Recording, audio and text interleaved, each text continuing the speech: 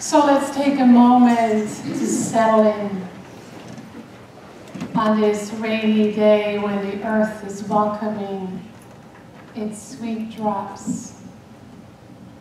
On this day that maybe we found ourselves having some detours, getting here with a tree down, a little up the road. Maybe it was a morning when you didn't even want to get out of bed, or maybe you just jumped up and were ready to go. But now we are here, so settle in and allow yourself to become fully present in the breath, in the body, in the mind, in the heart, with a completely open and receptive soul. Because no matter what you think brought you here or who brought you here, there is always something deeper going on, and that's the call of the soul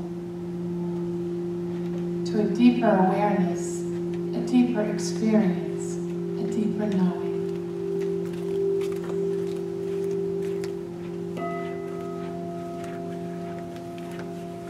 So let go of whatever's in the way this morning and just become a space, a container for Spirit to reveal itself to you in the way that serves you most.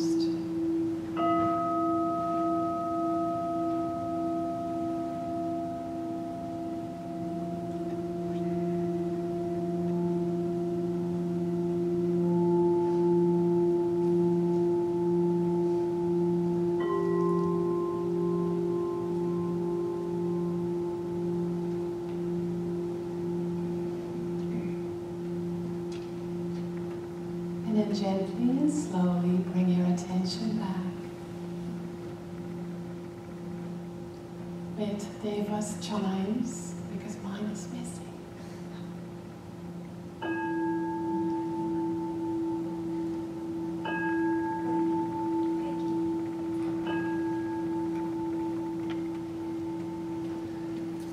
Good morning. Welcome on this beautiful Sunday morning when you thought you were going to be on the beach, maybe. I'm Frankie Timmers. I'm the spiritual director here at Center for Spiritual Living Morristown, and we welcome each and every one of you to an experience that you may have never had before, especially if it's your first time, right? Because what we really are about is a powerful teaching that has existed for 100 years called the science of mind. And we're about, no matter who you are, where you come from, where you've been, what's happened to you, not only is there hope, but there is reason to celebrate. So we know that together, right? We have some special music with us today. And Deva and Sharon did a workshop on Wednesday that some of you attended. But this is a little snippet of what Sharon was inspired to use as her bio. A traveling gypsy bringing spiritual teachings through inspirational music to move your soul into its innate alignment. Isn't that amazing? That's Sharon. Yay! And Deva leads retreats and women's circles in the way of the sacred feminine. She is the author of Awakened Priestess, a new book that supports women to awaken to their innate wisdom, power, and intuition. And I want to show you something else, because Sharon has 2 CDs, so you can take her with you wherever you go on your travels. Thanks for being here today. It's always great to have you. Thanks for having us. I have a little surprise. Once in a while, something comes in the mail, or I shouldn't say that. A lot of the time, something comes in the mail that I really am happy about. And you know, we don't get a lot of happy snail mail anymore, right? I still do. Something came in the mail that I didn't know anything about. And it's for you, too, and for Theo. This is your 5-year pin of being a practitioner in Centers for Spiritual Living. Perfect timing, right?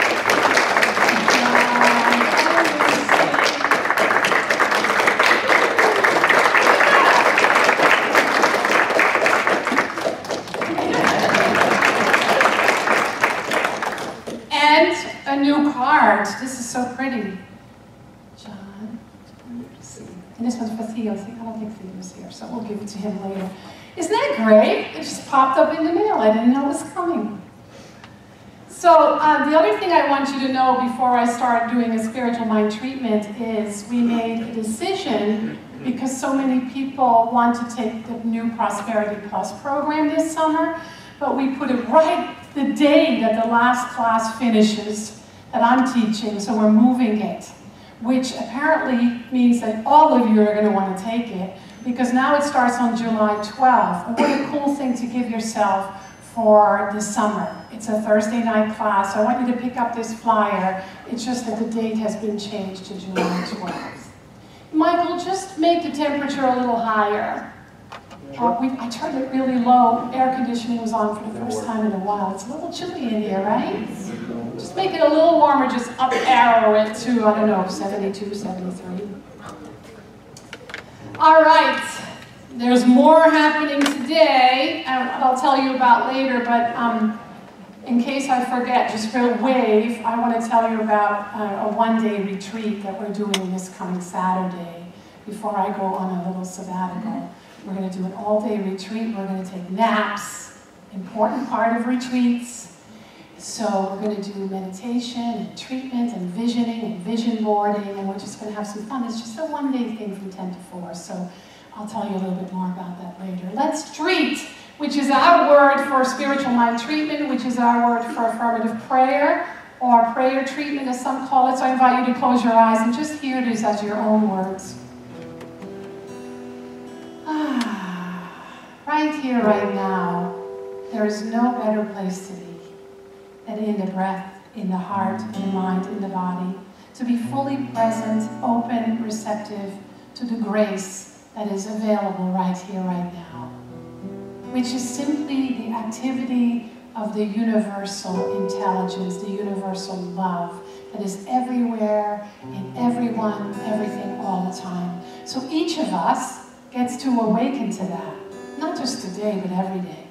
And all of life, whether the ego mind agrees with this or not, is conducive to that awakening.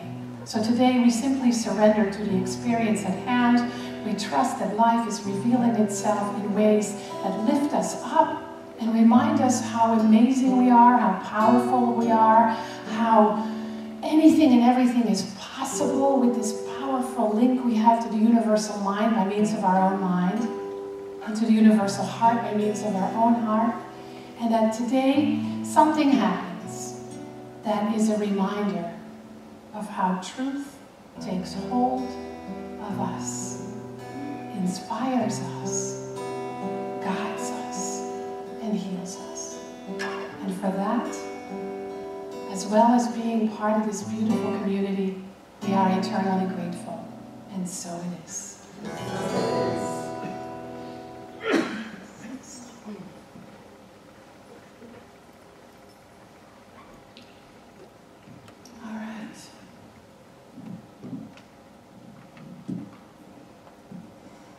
So,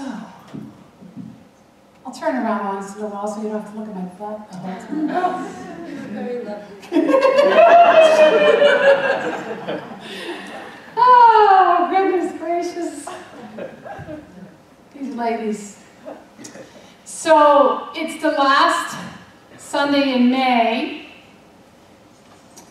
And the theme for this month is spiritual laws and how to use them. And you've missed a lot if you haven't been here for the last 3 Sundays. Actually, I'm kidding, you haven't really missed a thing, because all you have to do is keep reading that. As within, so without, right? That's how spiritual law works. That's how metaphysical principles work. And I'm always amazed at how resistant I can find myself be to that. And I'm also amazed how resistant human beings are to that. That we have like a knockdown, drag-down fight with spiritual law, thinking we're going to win. We're not. And so the interesting thing about spiritual law is that the laws are invisible, just like the law of electricity is invisible. We can see the result of it, But the law itself is invisible. So universal laws, spiritual laws, are invisible. They are made visible by means of us. So the topic today is from unseen to the seen. What's very important is for us to remember, this is, I think, was shared by Mary Morrissey in Prosperity Plus, when she talks about how everything is created twice. First in the invisible realm, and then in the visible realm. The simplest way to explain that is this chair was an idea before it was actually made into a chair. Somebody had this idea to make it out of a certain wood. I'm not sure if it's wood, but I hope it is. Certain fabric on top of it, certain way the legs are, the way these little screws are on the side so they hook into them. That was first an idea. The same is true of everything in our lives. Everything in our experience. First is the thought, first it's an idea, and then it becomes form. That's true of any disease. That's true of any challenge. That's true of anything that you are experiencing in your life that is blowing your mind with excitement and happiness and joy. Because the law doesn't say, here, but no, not there, because she doesn't really mean it. It is always true. So what we talk about most of the time then is how important it is for us to have a really clear vision of who we are and who we are here to be. So I was thinking about Memorial Day, and not having been raised in this culture and in this country, I don't have the same upbringing with this holiday, but what I've noticed with a lot of people is that they just think of it as an extra day off. Yoo-hoo, I don't have to go to work tomorrow. And we forget that there is quite a depth to this holiday that, for me, creates a lot of conflict in my heart. The holiday was first called Decoration Day in 1868. Decades later, it became Memorial Day. And in 1971, it became a national holiday. I'm bringing in my phone because it wouldn't print right. How many people do you think, so this whole acknowledgement of Memorial Day, Decoration Day started during the Revolutionary War. How many people, how many Americans do you think have died since the Revolutionary War? War? Total, all wars together since the Revolutionary War. 10 million. That's a high guess. But it feels that way, right? 1.1 million. Which I think is low. So it talks about the Revolutionary War, and then goes into the War of 1812, Indian Wars, Mexican War, Civil War, Spanish-American War, World War I, World War II, Korean War, Vietnam War, Persian Gulf War, and the latest global war on terror, which is a total of almost 7,000 people. So that's a lot, right? It's about 1 million. Let's say there's more, and each of us are responsible. Well, just think for a moment. How many of you want world peace instead of war? Most of you, right? And there's, of course, a whole story about why we have military, why people go to war. I mean, I have family that did 17 tours in Iraq, so I support parts of that. I understand it in the human world, right? And so we support peace, but if we support peace and we want peace, we have to look inside and end the war within. So we have to ask ourselves, what war is there going on within me? Is it with how I look at my body? Is it my diseases? Is it my relationship with people who have hurt and harmed me? Is it my opinion about other people, maybe in leadership? So each of us are responsible by creating peace, and it starts within.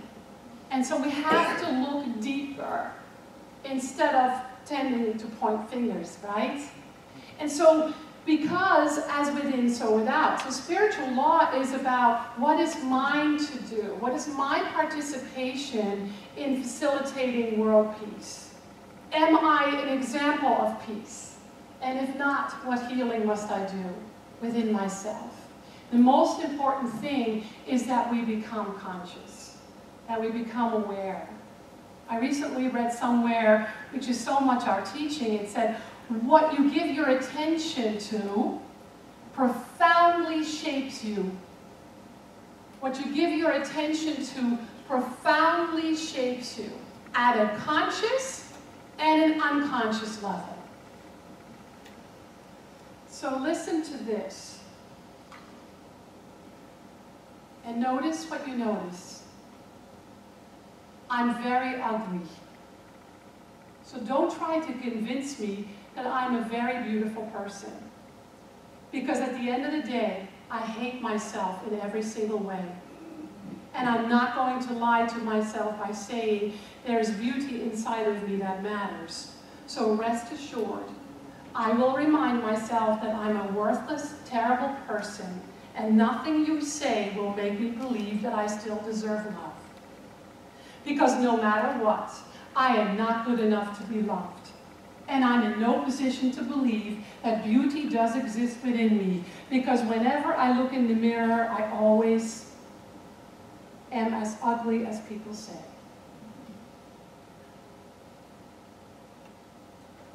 Now I'm going to read it to you in reverse. Am I as ugly as people say? Because whenever I look in the mirror, I always know that beauty exists within me. And I'm in no position to believe that I'm not good enough to be loved. Because no matter what, I still deserve love. And nothing you say will make me believe that I'm a worthless, terrible person. So rest assured, I will remind myself there is beauty inside of me that matters. And I'm not going to lie to myself by saying I hate myself in any single way. Because at the end of the day, I'm a beautiful person. So don't try to convince me that I'm very ugly. Isn't that powerful? Read two ways. That's life, right? How do you read your story? Forwards or backwards? It's the same words, but a different story. How do you share about your challenges, your fears, your worries, your anxieties? How do you share the beauty of you? It behooves us to pay attention to how we think and speak about ourselves, because everything is created twice. First by our thinking, and then it manifests in our experience. That's called the mental equivalent.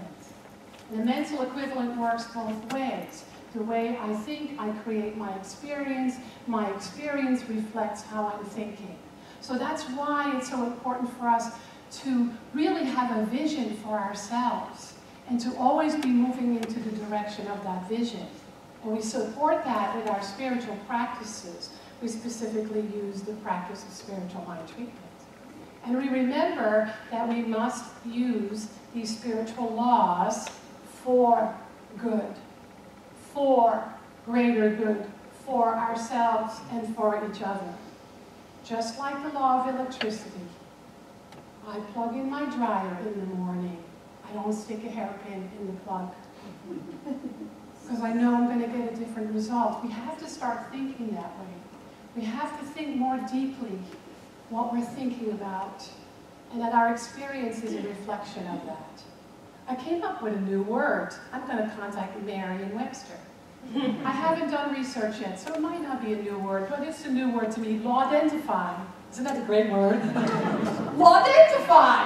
What do I identify with? My beliefs? What somebody else is doing and saying? News I'm getting from a doctor or from a politician? What I'm reading in the newspaper? Or do I identify with the law and how it works in and through me? Reading the poem backwards or forwards. And then life is still a mystery. It's still a mystery. You can be doing all the right things, taking all the right classes, doing all the meditations and all the treatments, and reading all the books and eating all the healthy foods and doing all the exercises, and it can still be a mystery where it all seems to fall apart. That is not something against us. We have to remember that that is for us to show us the truth. so that we may manifest it. And so there's something to celebrate. And today my invitation to all of us, including myself, is to freaking lighten up already. We are way too serious. Maybe I'm the only one. Maybe you don't believe me. But I just get way too serious about all this stuff. In the end, none of it matters. What matters is how I stand in it, what I do with it. And what I'm learning is I better lighten up, because otherwise the load gets too heavy. And I can't carry it anymore.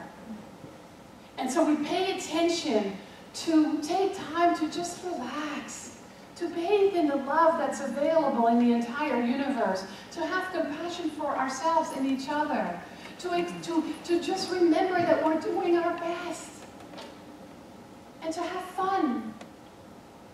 Ernest Holmes says,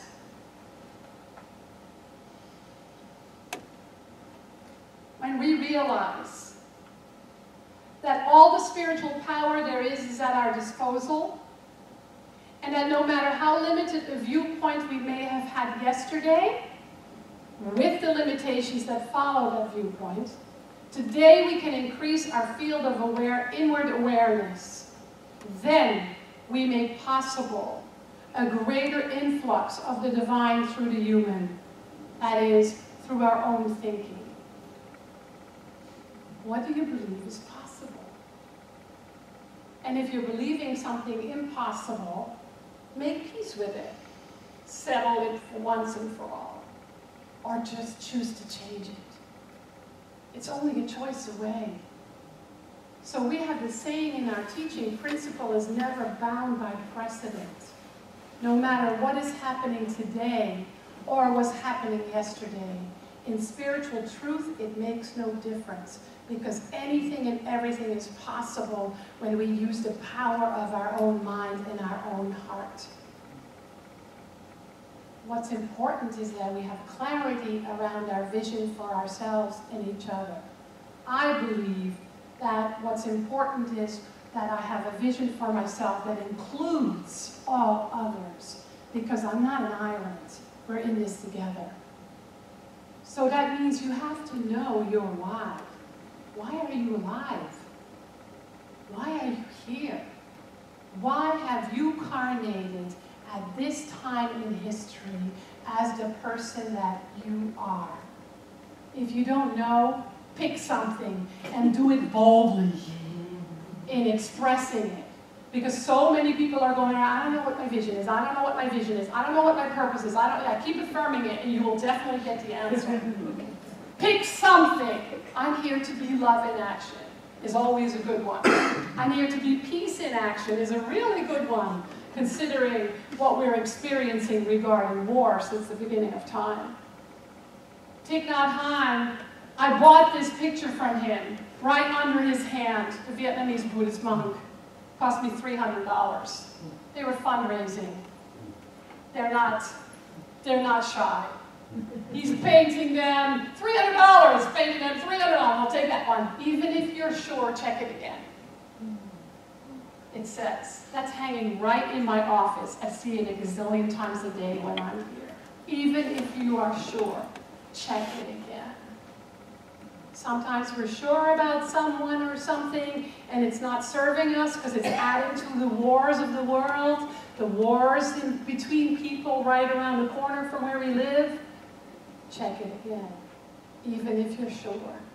Check it from spiritual principle. Check it from your greater vision. Check it from your higher purpose. That came out right. Check it from who you want to be. Check it from what you love. Check it from what you've learned as a spiritual being. Check it from the beautiful music that you might hear. Think twice. Think again. The beauty is that you all can already, because you're already a celebration. You got here today. That's a big deal. That means that you had to get out of bed, you had to dress yourself, maybe put on a little makeup and a few bling things.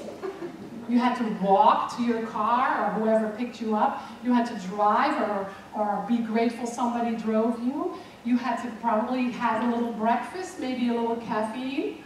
Thank you, God, for my first cup of coffee. It's the best part of my day. It's a prayer every morning. I'm so grateful. I think it's important that we take that every step of the way. Maybe your first kiss this morning. Maybe it was a lick from your cat or your puppy. I don't know. Maybe it was a thought that, oh, it's raining again. And then you go, thank you, universe, for making our earth so green, because I don't know a prettier place right now than beautiful New Jersey. Whatever people say about New Jersey, I don't know, it ain't true. Because when I hear the birds singing in the morning and I look outside my window and I see 50 shades of green, I'm happy. So really think about how much there is to celebrate and to feel that light, ease, everything in your path. When we go from seriousness, it's more difficult to see what's possible. When we go from lightness of being, anything and everything is possible. So we all can come from a higher level of integrity, right? We all can come from a place that is more truth-filled and more love-filled and more grace-filled. Everything is created twice. First by means of ideas and thoughts. So think twice and allow yourself to really choose what you want to think about. I want to close with something from this book, which is our book of the month for 2 more days, 4 more days. It's in the bookstore, in case you want to know. And it's on page 246, Releasing Your Invisible Spiritual Power. Everything in nature is an individualization of one coordinating life, one presence, and one law of being. Our minds have become so filled with things which contradict this that even the truth has to await our recognition. We must learn to become consciously aware of the divine presence and the divine power. The wholeness of truth, of love, and of reason, instead of dwelling on negative thoughts. Let us dwell on peace and joy, discover the power of the invisible spirit working in and through us now, and lay hold of this realization with complete certainty. This book has a gazillion prayers in it, so if you don't know how to do that, read this book, but I'm going to have a little exercise I'm going to do with you. So repeat after me. I know that I'm a perfect being now. Living under perfect conditions. Knowing that spirit alone is real. I know there is one power. Which acts and reacts in my experience. In my body. And in my thoughts. For good. I know that this recognition establishes. Through law.